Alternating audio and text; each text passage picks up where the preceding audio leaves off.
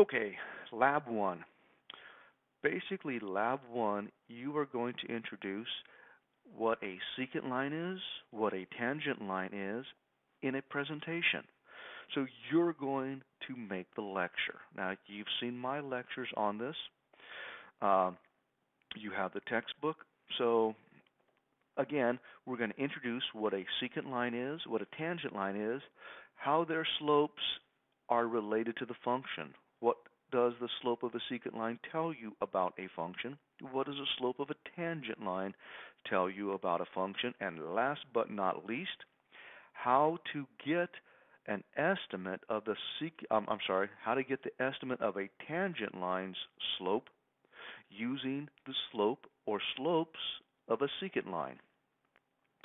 So, how are you going to do this? You have several different options. This is up to you. You can bring in all the creativity you want into this lab. Now, remember, half your lab grade is video conferencing with me. So if you'd like to come make an appointment to video conference with me about this lab and how this works, great. We can do that. Again, it's half your lab grade is making these appointments. So, what could you do? You can use online graphing calculators. If you could make a video if you want to. You don't have to. You can make a PowerPoint presentation if you'd like to. You can simply make a Word document and bring in anything you'd like to. So any way that you want to introduce this idea of secant lines, tangent lines, and what they are, the relationships between them, any way you'd like to make this presentation, you're allowed to. So how am I going to grade your lab? So I'll be very, very specific at how your lab will be graded. First of all, do you actually cover all the basic things that I have requested from you on the lab? Let's take a look at these. Okay. So, introduces what secant and tangent lines are, what a secant and a tangent line are. You have to do that. That's going to be part of your grade. How the slopes are related to the function, and how the slope of a tangent line can be estimated using the slopes of a secant or slopes of secant lines. If this does not have all of those components, that right there, of the points I'm going to award for the lab, is 80% of your grade for the lab must accurately do these basic essentials. Are you using examples? Do you accurately convey this? And if you're not sure whether you accurately convey this, ask yourself, would you be satisfied with me making this as my presentation to you for the class for that? And then last but not least, the last 20% of your grade will be determined on the quality on which you make the presentation.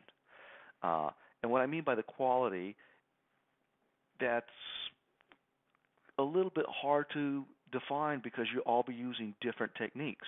So if you're making video, is the quality of your videos, does it flow well? Did you make a good video? Good use of visual displays? And again, so basically, does it flow nicely in the way, or do I have to really figure out what you're trying to say? Because if I have to figure out what you're trying to say, even if you technically said all the right things, that's going to be a quality issue.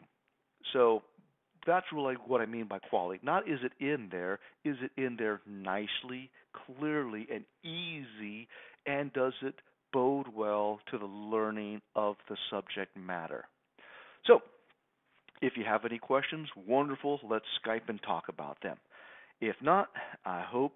Oh, and the due date is going to always, on all labs, will be shortly. They'll be right at when the test is due. I'm sorry. So basically, I like to have it due the day of the test. And you're thinking, but I have the test. I don't want to. Of course not.